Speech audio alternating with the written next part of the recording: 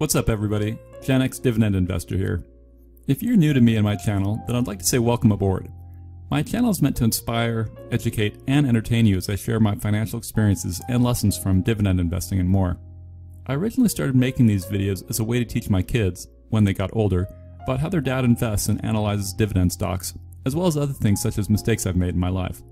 So some quick background about me. I've been investing for about 25 years and still have a lot to learn, but also have a lot I can share as someone who invested through both the dot-com crash and the '08 financial crisis, and still managed to build up a 7-figure dividend portfolio from scratch, which I'll show you in this video. So please like this video, leave a comment, and subscribe to the channel. I'd really appreciate it. If we get 1 million likes quickly, then I'll sell my whole portfolio and convert it all into Tesla. Now, beyond creating stuff that my kids can someday learn from, I also like to create content that my subscribers have asked for. And I've had multiple subs asking me how I'd analyze a dividend stock if I had to do it quickly rather than the very in-depth analysis I did in my 25 dividend stock portfolio videos. Of course, I'd only use a quick analysis for a surface level understanding of a company, so if you're looking to invest, then I recommend doing the more rigorous analysis I did. Finally, before I start, I just want to inform you of a free service I provide, which is a Dividend Discord chat server that now has over 1,000 dividend investors in it chatting about dividend stocks around the clock.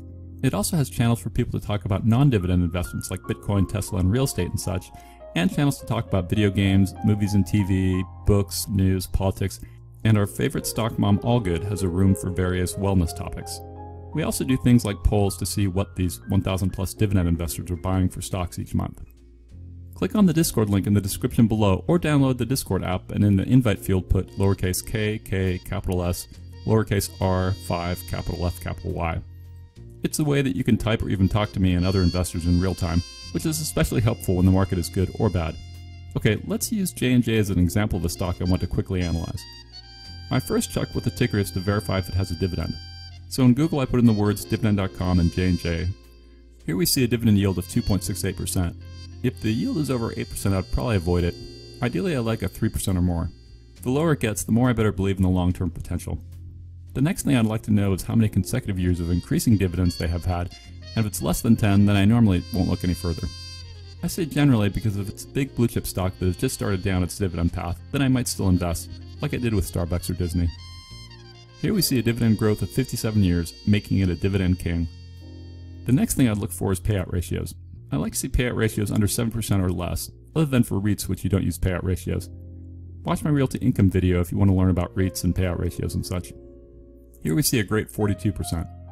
Then I'll Google Guru Focus J&J CAGR to see what its 5 or 10 year dividend CAGR is, and ideally I'd like to see 7% or higher, though for some companies I'm okay if the growth is a bit lower if the starting yield is higher. But generally I prefer higher dividend growth and I'm okay with a lower starting yield. Optionally I might check if its yield plus dividend CAGR is around 9% plus to compensate for some stocks with higher yields but lower growth. We see their 10-year CAGR is 6.8% and their 5-year CAGR is 6.3%, and their 1-year CAGR is 5.9%. So it looks like they are slowly trending down due to how they've been performing in the market. Finally, a quick way for me to assess if it's pricey or reasonable is to see how the dividend yield has trended in Seeking Alpha. So if we Google Seeking Alpha J&J and then I click on dividends and dividend yield, we see a line, and if this line is trending down, that means the yield is slowly getting worse, which means the stock price is rising up faster than they're raising the dividend. If this line is trending up, that means the yield has been slowly getting better over time, which also means the stock price is rising up slower than they're raising the dividend. You can also just look at the ticker price and buy on a dip, but I like to see this yield data and incorporate that into it. The more accurate way of doing it, of course, is creating your own discounted cash flow in a spreadsheet. You can see some of my previous videos if you want to learn how to do that. Then I like to see increasing trends for revenue and cash flow. So I'll Google macro trends J&J revenue, and we see a 6.3% increase over 2017, a 6.7% increase over 2018, but only a 0.6% increase over 2019, so slowing down, not ideal. Then I'll Google J&J Morningstar and then I click on financials so I can see if it has a positive trend for cash flow. We see $17.8 billion in 2017, $18.5 in 2018, and $19.9 in 2019, with a trailing 12 months of 19.9. So those all look nice. So here's a summary of the 7 quick steps I'd go through. I usually go through all 7 of those steps in under 60 seconds to get a snapshot of things I like to look at. If I gave myself more time, then I'd evaluate more metrics and ratios, such as their debt, amongst others. Again, if you want to learn my whole lengthy process to analyze a company, then watch one of my videos. Okay, now let's review my portfolio, which has been hit by the beer sickness. I can't say the real name of it or Mr. YouTube gets mad. Okay, so here we are in the portfolio. So we see that Infotech is 15.9% of the portfolio with Apple and Microsoft. Then we have healthcare at 11.4%, and that has J&J, AbbVie, and Pfizer. Utilities is 11.1% of the portfolio with Duke and Southern Company. And then consumer staples food beverages are Pepsi and Coke at 12.2%. We have real estate with Realty Income at 6.1%. And this right here is consumer staples household goods with Procter & Gamble, Kimberly-Clark, and Colgate-Palmolive at 13.9%. Communication services, AT&T at 5.6%. Industrials is 3M, Leggett & Platt, and Caterpillar at 9%. Consumer discretionary is McDonald's, Starbucks, Home Depot, and Disney at 8.7%. Then we have energy with Chevron and ExxonMobil at 3.6%. And financials with Goldman Sachs and Travelers at 2.6%. So here, okay, so we start with the ticker, a logo of the company, the number of shares, the share price, it's red if it's gone down, close of business, or green if it's gone up. This is a graph that shows how the stock has trended over the last year. So you can see it's green, so it's trended up, whereas this one's red, it's trended down the last 365 days for 3M. Current PE, average weighted PE, and a forward PE, and an average weighted forward PE. So the portfolio's average weighted PE is about a 27, and the portfolio's average weighted forward PE is a 19.8. The sector it's in, the percent of that stock in the portfolio, so Microsoft is 7.97%. Annual dividend, $2.04. This represents September is when Microsoft normally increases their dividend with a payout of December. And the next upcoming dividend payout is March 12th. It's in turquoise because it's within a week. And I have it in yellow if it's going to happen within a month. And it's green, it's highlighted green if it's paying out today. Then we see dividend yield for Microsoft. And then we go into the CAGRs. 3-year dividend CAGR, 5-year dividend CAGR, and 10-year dividend CAGR. So this is for all the stocks. And then we go into one that I calculate manually just to check. And then we see the portfolio value for each of these stocks. So I have about $126,000 of Microsoft, or if we look at, let's say, Duke, we see I have $103,000 worth. And it brings the portfolio value to $1.58 million. And then we see how much passive income each one drips yearly. So Microsoft drips $1,593 a year. Duke drips $3,938. So cumulatively, the portfolio is almost at $50,000 US a year that it's dripping. Payout ratio. And then we have some dividend information in terms of number of consecutive years of dividend increases. And we see the portfolio's average weighted years of increasing dividends is about 35. Then is it an aristocrat or not? And I'm tracking the beta. So we see that the portfolio's average weighted beta is 0.73. Market cap for each one. And we see that portfolio's average weighted market cap is 332 billion. So those are the key things I track.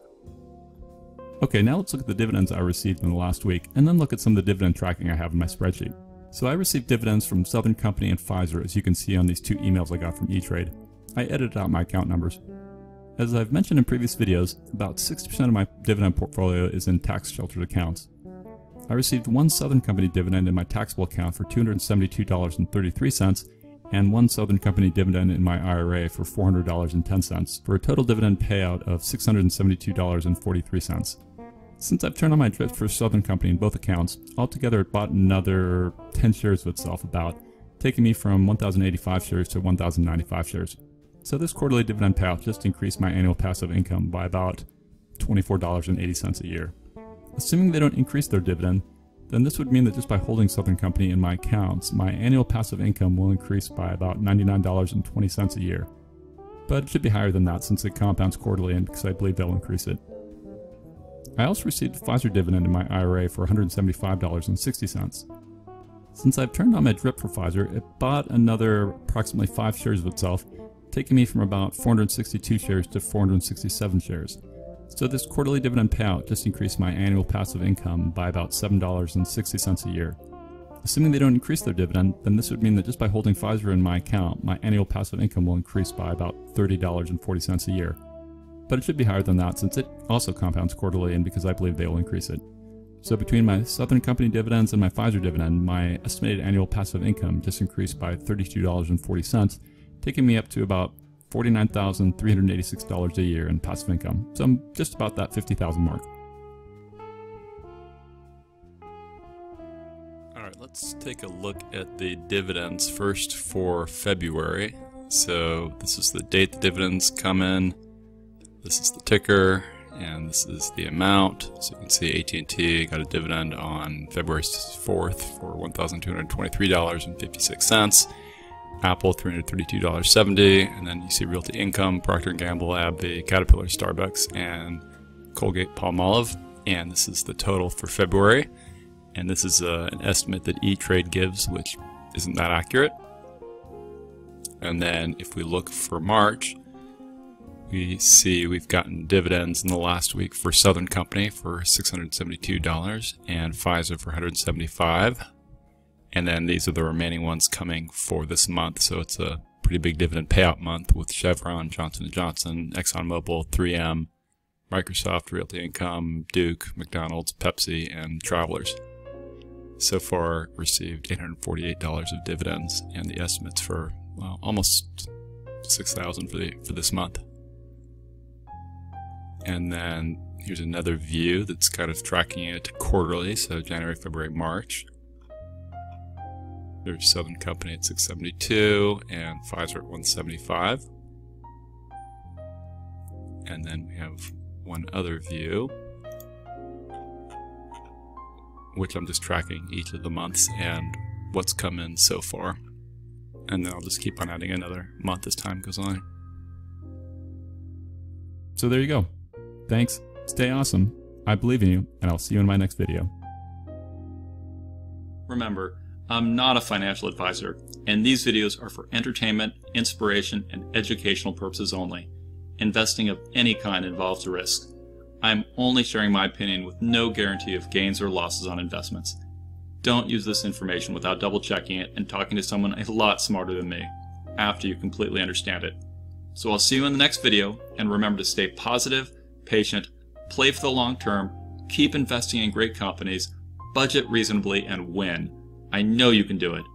Just like I know you can hit the subscribe, like, and bell icons, share this video with others, and comment below.